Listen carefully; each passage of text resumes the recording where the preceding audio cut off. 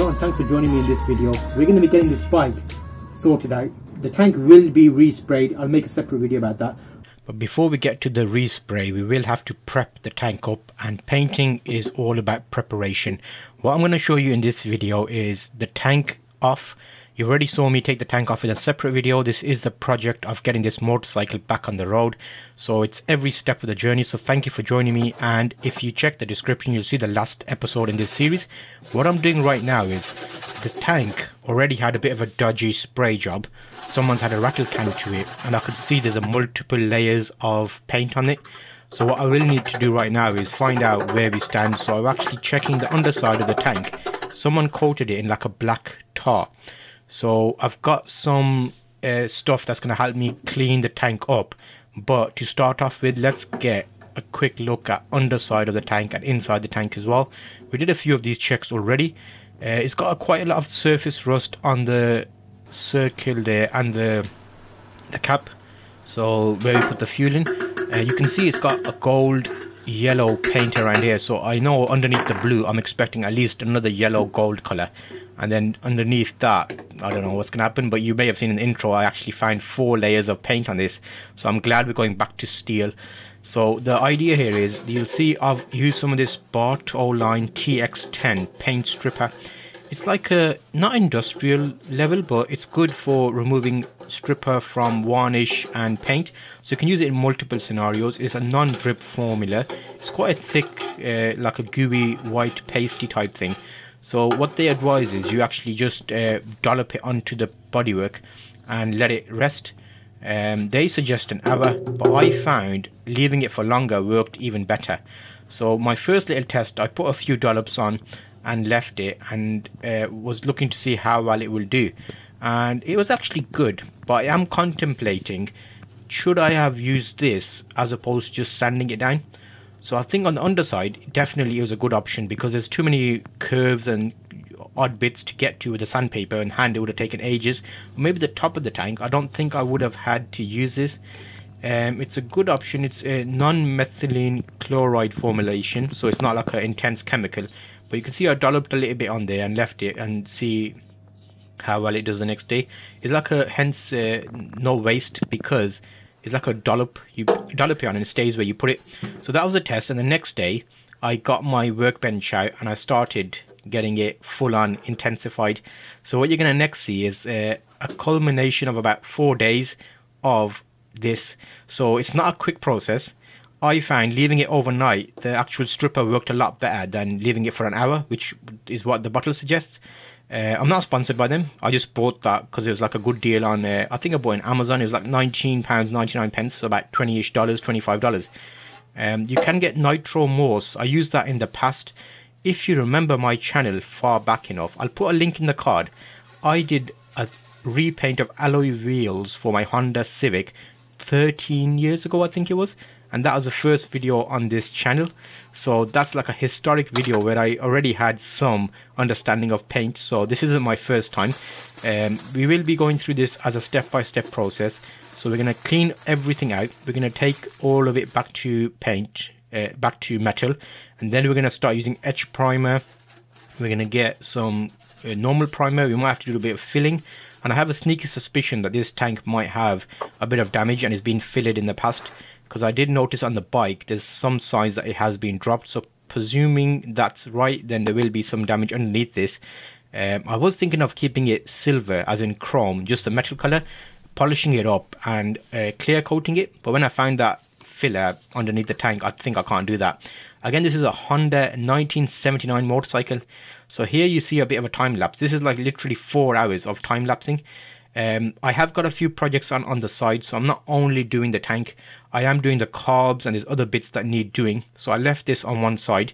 I think if I was sanding it, I would have had to dedicate more time to it. But having it in this situation where I just left the time lapse running so you can see how it works, about 4 hours, the paste, I just kept reapplying paste and paste. The top coat, you'll see I've got a couple of lights on, and I left the action camera on time lapse mode. So sometimes the quality differs from my cameras, because I'm using like, it's easier basically to leave a camera there to show you how it's doing its thing. You'll see there in that literally like 4 hours I went through and put it on about 3 or 4 times. I dolloped some more on there. and the top paint they use, the blue, they put a really thick coat on, so it was quite difficult to get through that. But as I got through it, it's a good option. And as always, keep a good eye on your work and see how it's doing. So take your time, don't rush it. If you're in a rush, then yeah, it's not going to turn out right. So I know I need to get it back to bare metal. Get a couple of extra hands on there if you can to get it dolloped up. And the stripper worked quite well considering. The Nitro Morse that I used on my alloys back in the day, that was a decent option as well. But as long as you dollop it and don't thin it out too much, don't paint it on, dollop it on, you'll be good. And then you can use a scraper and scrape away all the old paint. And as we scrape it away, you will see the remnants of the old colors. So here's another time lapse. Again, I did it multiple times. This is like over 4 days, I think, in total. But you'll see now it's slowly getting there. The top had the most amount of dolloping, and that was able to come out nicely. So underneath that is like a goldy yellow color. And then underneath that I saw red. And underneath that I saw white, and then the undercoat, and then I saw some additional exciting news, which you'll see as I get through the video. And yeah, so what I'm using here is just a normal, like a dish brush. It's got bristles, and I'm using a plastic container that's disposable. It's like a bottle cut in half. That's where I put the solution in, and I was just using that as the main source of applying. Wear gloves, I think, because the paint, when it comes off, is very sticky and is very odd. So try and use it in an area where you're not worried about. I put a bit of extra, I think it's an old sheet or something. We had a bunch of them in the garage, and I put them underneath. But looking at it, you can see multiple coats. They are, well, yeah, it's just what it is, isn't it? So you can see as you scrape it, you're gonna not get straight down to the bottom, but over time it will work better and better. And I did find using a wire brush set, I got like a brass, steel and black brush set from Amazon, and I might put links of these in the description. So if you're going through this journey yourself, you can check the links out to the things I've brought and how they did, because you can actually see here how they're doing. So you can see it helps quite nicely, and it does get through the top coat. So what they applied on top was like a thick blue color. Ended up using an old mug, using different ratios.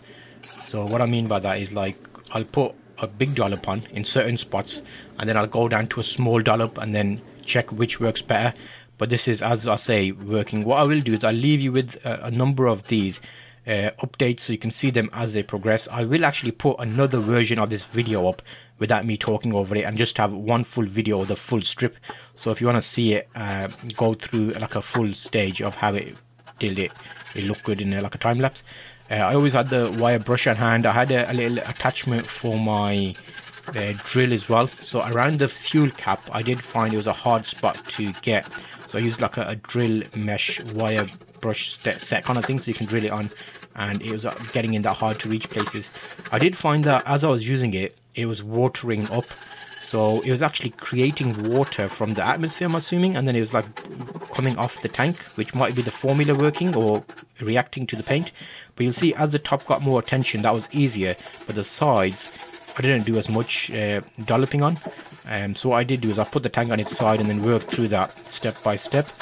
And you can see slowly as it progresses how we got through the situation and the painting. Some tips I would give you if you're thinking about this: use a location where it's nice and open. Possibly there's not a smell, but this stuff falls off and it gets everywhere. So I put an old sheet underneath it, and it did work well. The colors, what we will be doing is when I'm going back to bare metal, I'm realizing that if I leave it at bare metal, it may start rusting. So I was actually using WD-40 in the bits that have been done and just spraying that on to avoid it like being contaminated or getting instant rusting.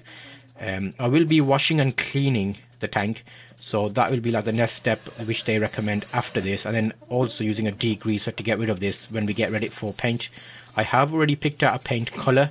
I will share that in the next video, but remember, right now we are just doing the tank. We have got the two side panels that will need to be sorted out as well. I will do them as a separate video because they're plastic and it may be easier to show you those separately. This is mainly getting your tank ready for paint, and I will be rattle can spraying it, so like a spray can in the garage, a DIY job. I'll show you how I do it. I'm hoping it'll come out with decent results, but you never know. Here's a little wire brush that I've been talking about, and I'm using that around the fuel cap area to get into those hard to reach places. the solution is doing good because it's allowing me to get right into those gaps and get rid of all that old remnants of paint. What I have also got is I actually got etch primer. I've got fuel resistant clear coat, which is what we'll apply on the color we've chosen. I've got extra primer, I've got filler, I've got some sandpaper which I'm going to use to fill up some little divots and dents I can see in the tank. So that will be exciting, so stay tuned for that. As we go through this, there will be little sections that need extra attention, so that's where I'm using the wire brush. Make sure to check out the description. I will be linking you to the next video in this series where we'll do the side panels, and I'm going to leave you with a slight bit of a time lapse of the remaining process here, and that will show you how we're getting on. Again, thank you to Trusted Creators for allowing me to get this project up. We'll also be doing the fuel cap. So also the fuel cap needed a bit of attention. I used the wire brush just to get rid of that rust and make that a bit more presentable. There is an alloy aluminium little tab that goes over the fuel cap, which we're going to pay attention to separately.